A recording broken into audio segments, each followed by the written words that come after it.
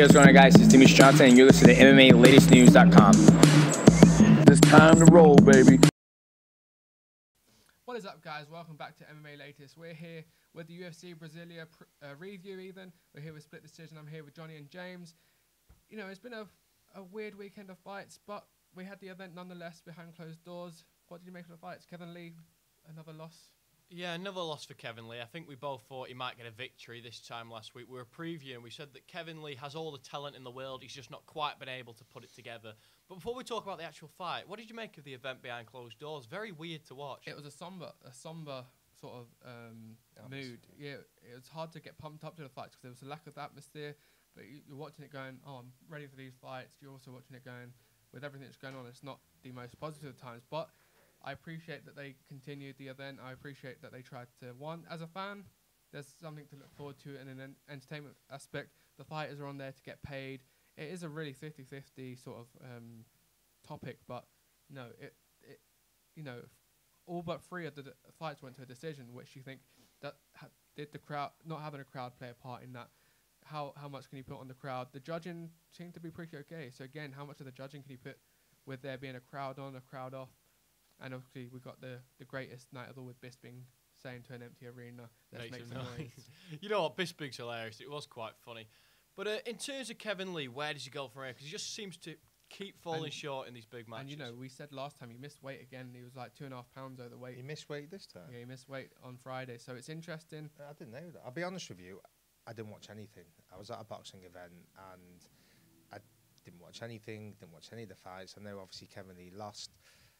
But going back to the crowd thing, is that obviously we're in a position with the pandemic where things are being put behind closed doors. It reminds me of with the UFC with Tough, you know, when they have the, well, like the main fights. The contender had. You mean Dana White's contender? Yeah, contender series and Tough as well. So it's like Tough where they do fight in the UFC gymnasium with no fans there. It's a bit historic, isn't it? It feels like more Gladiator. Yeah, it's you're watching two men in there by themselves, and you hear the corners going at it. You know, I didn't watch it though. What was it like to watch? It was weird. Like production value. Production value is the same. It's the same. It's just taking the volume of the crowd out. Did they have Bruce Buffer? No, they had the other Joseph. Is it?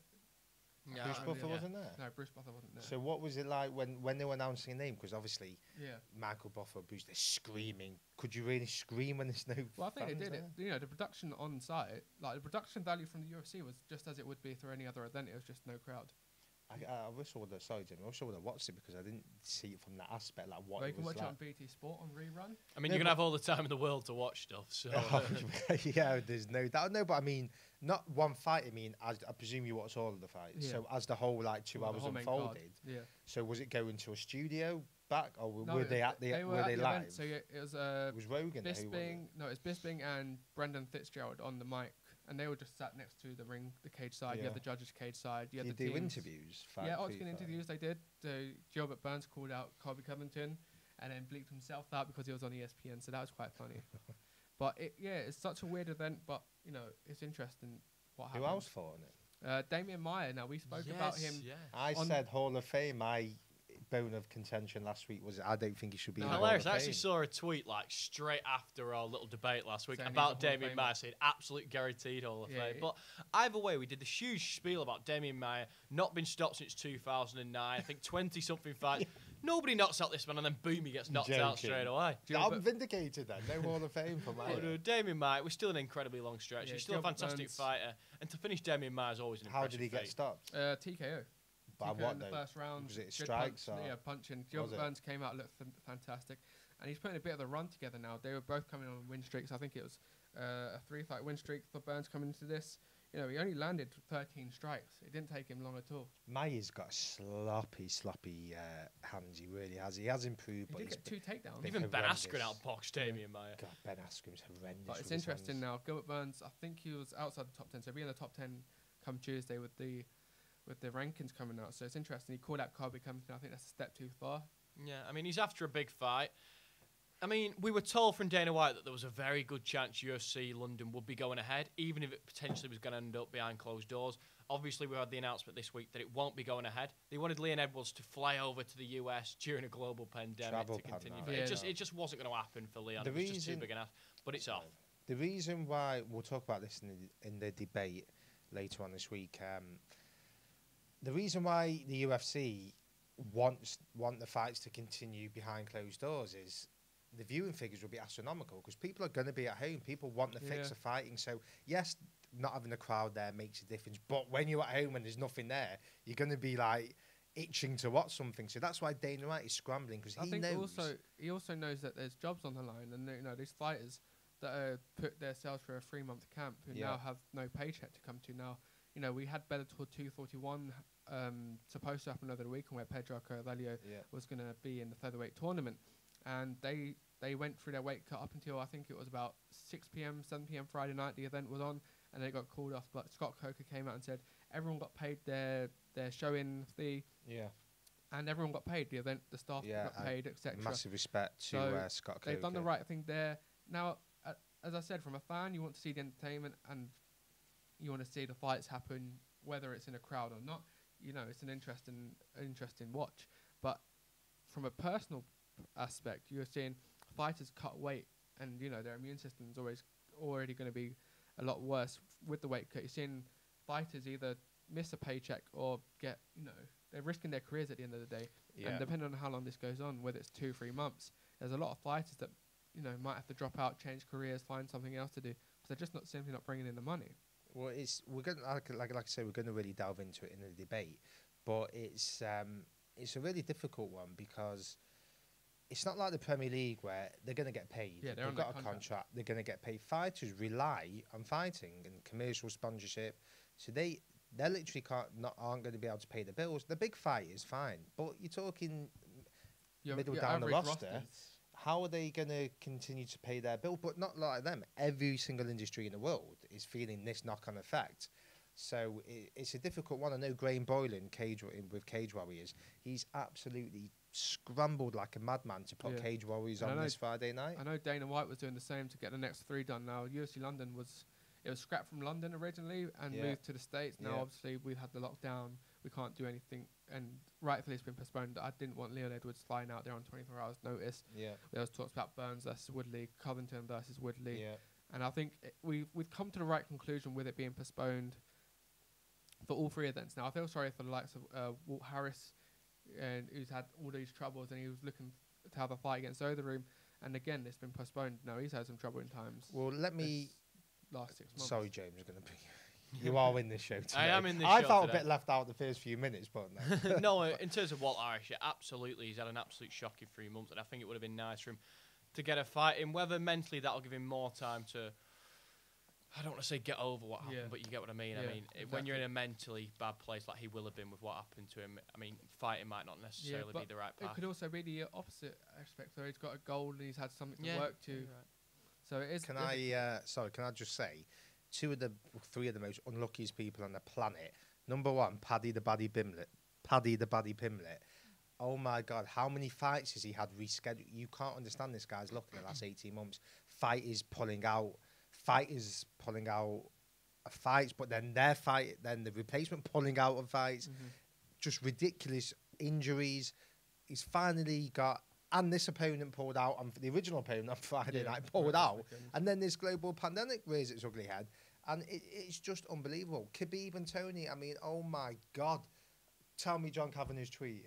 I have to get it up, but it was on the light of something. Nothing will stop this fight other than a pandemic virus, and obviously we're here 2 weeks later. Well, I'm seething with John Kavanagh. Yeah. Just go back though, just so in context, John Kavanagh tweeted 2 weeks ago. Yeah, two weeks ago. As a joke, the only way Khabib and Tony can't happen is if there's a global pandemic. 2 weeks later, there's a fucking global pandemic. It is the only sporting event that appears to be hanging on by the skin of its teeth. Yeah. Dana White is absolutely determined to make it happen. I don't care whether it goes on. What are you talking about? Khabib Ferguson officially still on.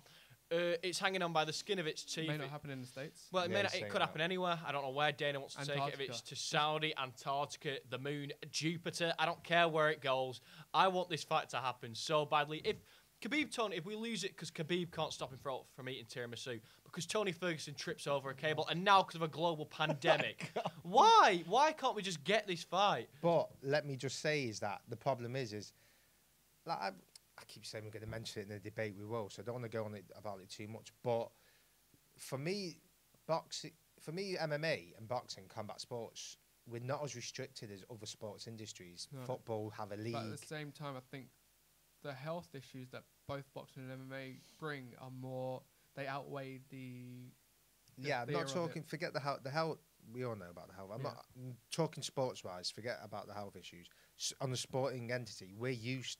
Boxing and MMA fans are used to fights being cancelled regularly. It's not the norm for the Premier League. Khabib Tony cancelled 4 times now. 5 times? No, this will be the 6th. This will be the 5th, won't it? No, the 6th. This No, will this will be. be the 5th. They've only scheduled it 5 times. Well, I say only scheduled 5 times. Only scheduled 5 times. Ridiculous either way. 5 times to lose the best fight in the sport. Can I ask you, do you... The problem... Sorry, this is what I was going to say. The problem is, to reschedule it, you've got Ramadan for Khabib, so that's going to put him out for a few months. But if we're really being honest, do you really want to see that fight behind closed doors? Cause I want to see it. I'd rather see it than not see yeah, it. but I believe we will see it. Yeah, but how long do we wait for? I mean, if it doesn't happen now, then we've got be Ramadan.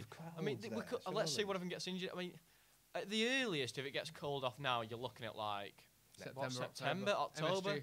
I mean, I don't want to wait till then, Mitch. I've waited for years for this. I don't care if it's behind closed doors anymore. I just want to see it. Yeah, I want to see who is better, Khabib or Tony Ferguson.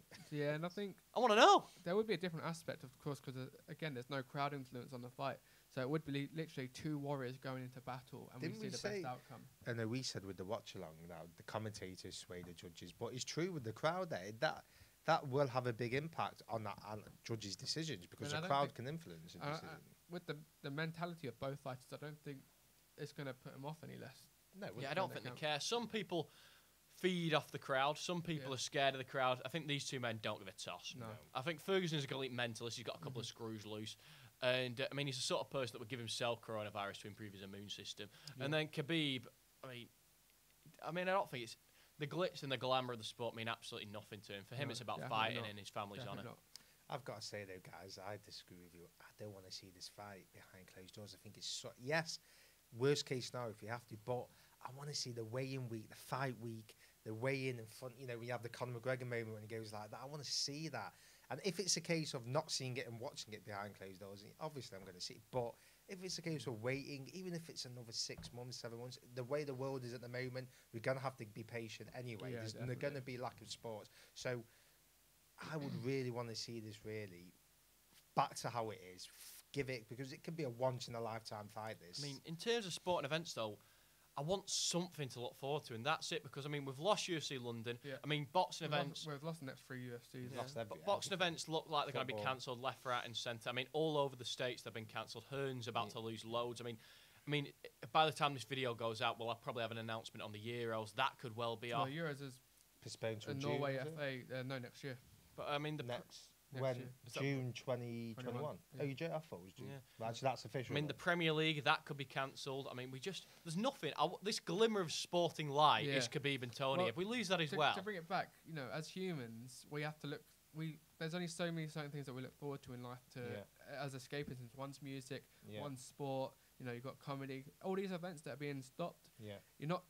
You know, there's always something to look forward to, and at the moment we're looking, you know, for the next month or 2 with not knowing what that deadline is. You know, you're at uni.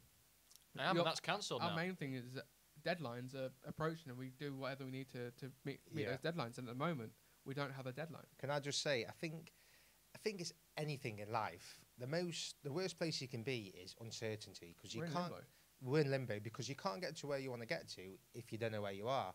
And for me, I said it before, there's 2 personalities with me with this. There's this global panic, will the economy ever be the same? Will life ever be the same again? Will we ever see sports again? So I've got this head on. Then I'm just watching normal content, I'm thinking, fuck, this is not really happening. The best way is, so I've got 2 things. The best thing is to try and stick to normality as much as we can, while we can, and just take it each day as we can. What I will say is that there's no...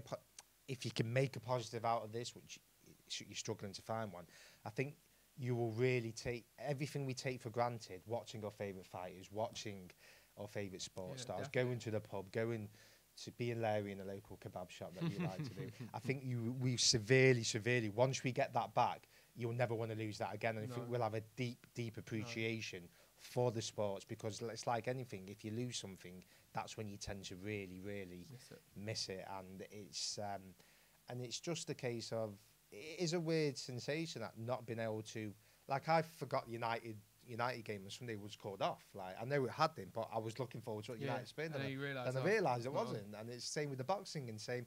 And I'm finding it, to be quite honest with you, I'm finding it hard to watch content, not on YouTube, like content like this and other YouTube channels. I need my fix of content, so I'm in all day.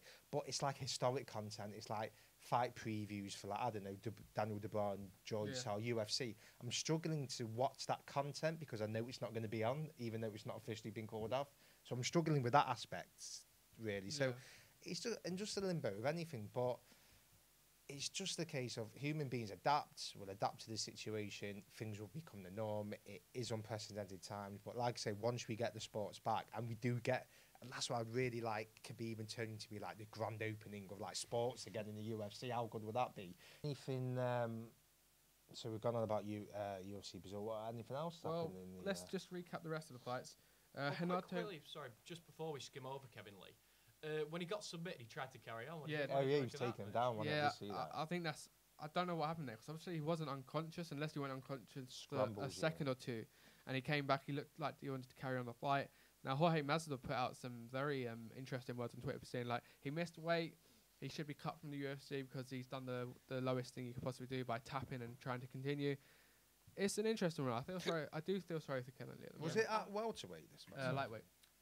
Yeah, I think Masvidal's completely in the wrong here. Don't say. I mean, you can talk about the lowest of the low, but he did try and assault Leon Edwards after a fight himself. Oh, I love him. No, he's right. He's right though. You should be missing weight. You shouldn't be missing weight, but I mean, let's not get all high and mighty and all that sort of stuff when you're not exactly perfect. But I think Kevin Lee literally is in a position where he's being choked out, the oxygen's being drained from his brain, he's about to go unconscious, and he's sort of had a bit of a blip and tried to carry on. I don't think it's a mental, I've tried to carry on another fight. It's not, he hasn't done it on purpose. I don't think he knows where he is.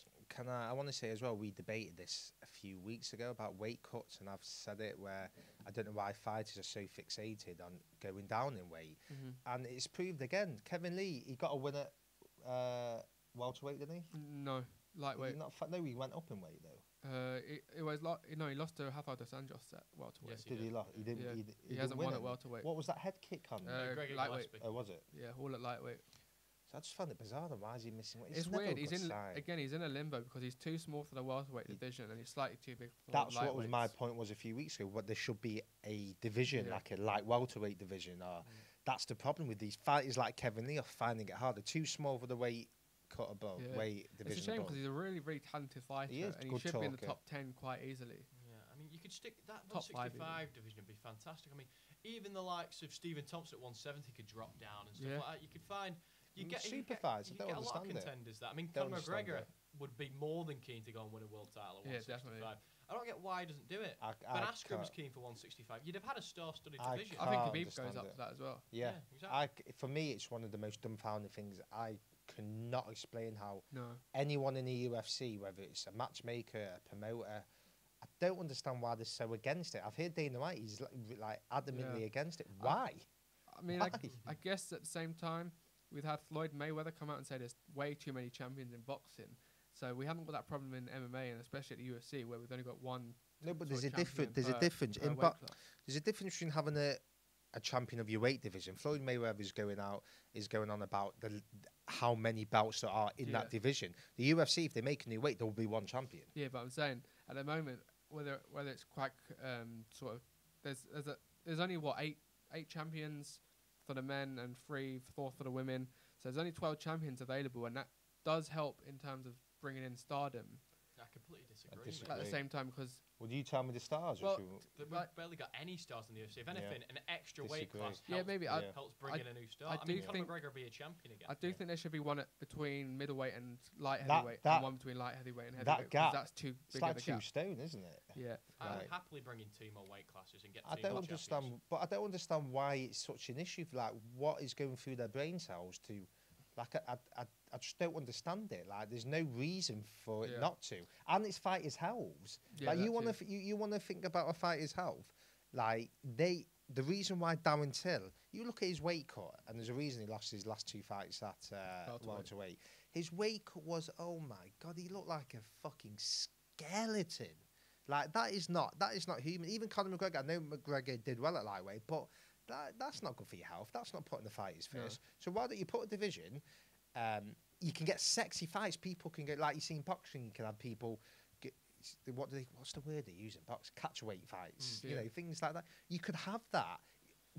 Israel Adesanya and John Jones, maybe. Maybe John Jones not going to heavyweight. Maybe someone coming down midweight. You know what I mean? And for me, it taints the sport. I can't understand it for the life of me. I'd like anyone to give me one good reason why there shouldn't be a different weight classes. I can't describe it. But to finish recapping the fights, we had Renato Moicano picked up a first-round submission win against Demian Hadzovic, which was... There was a bit of verbals after as well, Hadzovic, yeah, there was. Because basically, he finished it in, 44 seconds, and Hadzovic came out and said, I wanted to fight longer. Oh, no, Moicano said, I wanted to fight for longer, and Hadzovic said, well, you shouldn't have submitted me then. A great comeback. It's one of the sort of Chael Sonnen type comebacks. I like that. And it was at lightweight. Obviously, Moicano's in the featherweight rankings now. He came out and called out Paul Felder, I think, of the lightweights. I think he gets beat by Paul Felder. Yeah, it's a bit weird. It's always difficult. Moicano, again, is a good fighter, was high up in the rankings. Did he lose to Cub Swanson, didn't he, I think? Moicano, I know he lost to Jose Aldo. Yeah, so he made his way quite up. And obviously, Jose Aldo's at the top of that sort of title challenge peak. You have to beat Aldo to get a title shot, as Volkanovski did, and Holloway's beating him. You know, only 3 people in the UFC have beaten him, I think, right? Jose Aldo, Holloway, McGregor, and Volkanovski, and technically Moraes. Yeah. So, Moraes. So, yeah, it's interesting as well. Johnny Walker also lost. Nikita Krylov lost by decision. How did he lose, Walker? It was decision, so unanimous. Yeah. Would you say it was comfortable, or...? It's not too bad. It's 128 strikes to 91, 45, so it's probably fair enough. When you were watching the fight, though, was it? Yeah, I don't rate stats. No, it's a fight I'd have to go back and watch. I don't like stats. I don't like stats can be because you could literally throw a jab and that's counted as a strike. Yeah, and again, you could throw all of your strikes in one round and lose a fight 2-1. Exactly. So yeah, it's probably a fight I'd have to go back and watch. But it's interesting. Johnny Walker's back-to-back losses now. You know, he was the poster boy for that light heavyweight division for a little bit, and he suddenly just lost all that again. Yeah. Yeah, I mean, it wasn't too long ago people were saying he was going to beat John Jones.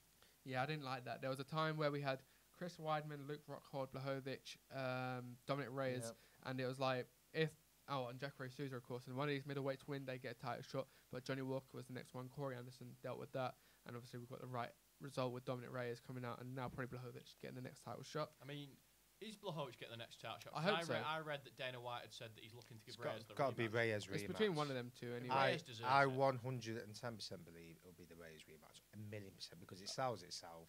I mean, people want to see it. Do you really want to fight next?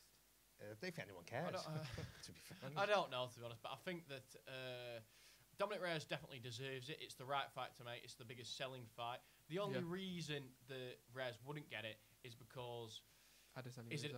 Well, no, I was going to say, how big a risk is it to give Reyes a rematch? I mean, it's not a foregone conclusion that Jones wins the fight. Do you do Reyes versus Blachowicz and let Jones have a little time out? No. If it was personally up to me, I would like to see Jones Reyes. Yeah, I think that is the right fight to make. The right fight. But I feel sorry for Blachowicz because he's just on that cusp. Yeah, he can get the winner. He can get the Definitely.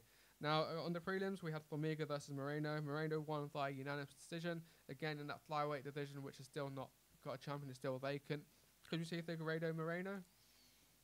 Maybe. I mean, I'm assuming Jojo Benavidez is likely to get the next world title shot. And let's face it, I mean... I don't think Benavidez gets the next title shot. I think Dana White said that Benavidez is getting the next title shot. But either way, I would like him to get it because, let's face it, everybody loves Jojo Benavidez. And I think everybody wants to see him become a world champion. I mean, the UFC just going to keep giving shots. Go on, Jojo, have another go. Try again. Have another go, Jojo. This guy just missed weights every fight. Fair enough, you've lost it 7 times, but go on, have another crack, Jojo. Everybody wants to see him cross the line. I hope he does. It is sad for him. But obviously he deserves it. He's a world-level fighter. He is. And I think, it depends. If we get Benavidez Moreno or Figueiredo Moreno, I think we need something to happen with this flyweight division. Yeah, I mean, it is stagnant at the moment, but still for me, I don't think that's a reason to cut it. I mean, me and Johnny were discussing this the other week, that in boxing, the likes of Roman Gonzalez, Chocolatito, and other smaller weight fighters have done so much to bring publicity to those lower weight classes. Yeah, we need a Conor of almost a flyweight Conor, someone who brings eyes to the sport immediately. You know who I believe can do that? Who? I said it last week. 2 fights from England, Jack Cartwright, Mohamed Mokaev. I believe they bring eyes, but they're bantamweight. Yeah, they are bantamweight. I don't know if they can cut that extra £10. But to get to I flyweight. think it's difficult. It takes away the legitimacy even the of the sport. bantamweight, You're saying so- that we're going to get rid of a weight class because there's no stars. Yeah. It's a sport. Yeah. You need all weight classes. It's like getting rid of League Two. Yeah, exactly. It's Just ridiculous. Not use them anymore. Let's just have Premier League and League One. But I mean, there will be stars eventually in those Yeah. weight Yeah, classes. but- Roman Interesting. Gonzalez headlines in America, I mean, and gets a huge turnout. We've debated this a few times. It's ridiculous because Dana White did come out and say what had it scrapped. I mean, that's Yeah. not good, is it? Your promoter's coming out. I mean, where do you leave the fighters? Like, what goal? If What? I'm PFL, I sign him up now. I mean, I try and sign him up and Yeah, but- do a trade or something with the UFC. they say there's no stars, but you can still stick a flyweight title fight as a co-main event. Yeah, That's what we I said. mean, recently yeah. we got Holly Holm versus Raquel Pennington as the co-main and the kind of Yeah. record. I'd rather see a flyweight world title fight as your Yeah. co-main. I don't know. Holly Holm has something a bit about her. And Does she's she? a bigger. She's lost she's about got- 27 Yeah, fights. but She's got a bigger. name, She's though, a hasn't bigger she? name. She'll Isn't always she, than be the flyweight Ronda division. Rousey She's killer. a bigger name, but I mean, is And she a she's a higher good quality fighter. fighter than a Jojo Benavidez? And I think It's I don't hard think because Holly Holm is that much of a star anymore. She She'll was she'll a few always years be ago. the Ronda Rousey killer. But basically. how interested were you really? And in I like Holly Raquel? Holm. She's such I a like nice her, girl. She's a but killer, and she's How excited are people for Holly Holm, Raquel Pennington? How many pay-per-views? that was a rematch as well, wasn't it? It wasn't. I mean, Holly Holm's pay-per-view versus Durandame did nobody's watch of it. I think she's a very exaggerated star. I think she's definitely come to the end of her sort of reign, career. yeah. But you know, Charles, to recap, when we're finished up here almost. Charles Oliveira, what's next for him? A good win this I weekend. really don't know. Give me a few. Hit me with a few Well, names. he's Mitch, I'll he's I'll pick ranked one for you. 13 at lightweight. So if we go to the lightweight division, I mean, Felder's coming off a loss. yeah, I think Felder. I was thinking maybe Dan Hooker, Dustin Poirier. Dan both Hooker's looking too for high. fights. Dan Hooker's too Well, he's far fifth off. in the rankings. Charles Oliveira is 8th in the rankings at the moment. Dan Hooker should be fighting the likes of Dustin Poirier. I like and working Quinter. towards a title shot. Alia Quinter could work. Donald Cerrone. Again, another good There's fight. good fights for him. There's good fights for him. Made some there's good no doubt. fights. Yeah, I was thinking maybe Cerrone would step in against Woodley this weekend. I mean, He sure, would. I'm stepping against Yeah, anyone. I Stepping was thinking against- it would be yeah. interesting. He's stepping against Miocic if he Yeah. has to. Edson Barboza's moved to featherweight. Yes, Bob. I was just thinking Barboza. He's really. moved down to featherweight. He's but moved down. yeah, he's Can moved, Barboza make featherweight? yeah, apparently. He's Although he massive. wants out of his UFC contract at the moment. I think he didn't fulfil his potential. Barboza. He got so much talent. It reminds me of I like don't know if he the didn't fulfill his- Rubino of I like don't know if he UFC. didn't fulfill his potential. There's just the cream at the top of the lightweight division is just another No. step level, and he got handled by Khabib, didn't he? But that, But Khabib's on another level to Yeah. every other level. but do you know what? What really propelled Barboza was that highlight reel kick against a The Wil- Liverpool bloke called leg Terry kicks. Etim. Is it- No, it was against a Liverpool fighter called Terry Etim, who was a fucking killer of a fighter. And Barboza absolutely staunched him with a highlight reel. I think it was a head It kick, was a wheel kick, spinning like, kick. awful. Unbelievable. Is the only fighter with 2 UFC with leg kick finishes? Yeah, he was He had all brutal. the talent in the but I world. don't know if he can make featherweight. I He's a don't big boy. I don't believe Yeah. he fulfilled his I don't potential. think I he's- don't. I think he had a lot of talent. And I think. Do I think he was ever good enough to beat Khabib? No, but at the But same not Khabib, but but the at the others. same Every ti- time he stepped up, at the he same got time beat. though, with his level of talent, he should really be a Paul Felder. Yeah. Yeah. Yeah, Yeah. and it's interesting. If he's not happy at the UFC, he could. Yeah, I know he's asking for PFL. I think to sign him up, Yeah, we'll which go for could be Bellator interesting. or Yeah, one there's even. definitely enough. There's enough out there now where you don't have to be in the UFC. Yep. But I think that's a good place to round it up on. We're going to have some videos, of course, this week. We're going to try and continue as much as we want. So let us know in the comments, what do you want to see, especially podcast-wise? There's a lack of events at the moment, so Content-wise. we need to know what you guys want as well. So make sure to hit like, comment down below, as I said, subscribe, hit the notification bell, and of course, make sure you support the fighters at this point as well, because it's important that they get the support and help that we can give them at the moment. So yes, we'll see you on the next video, and enjoy the rest of your week.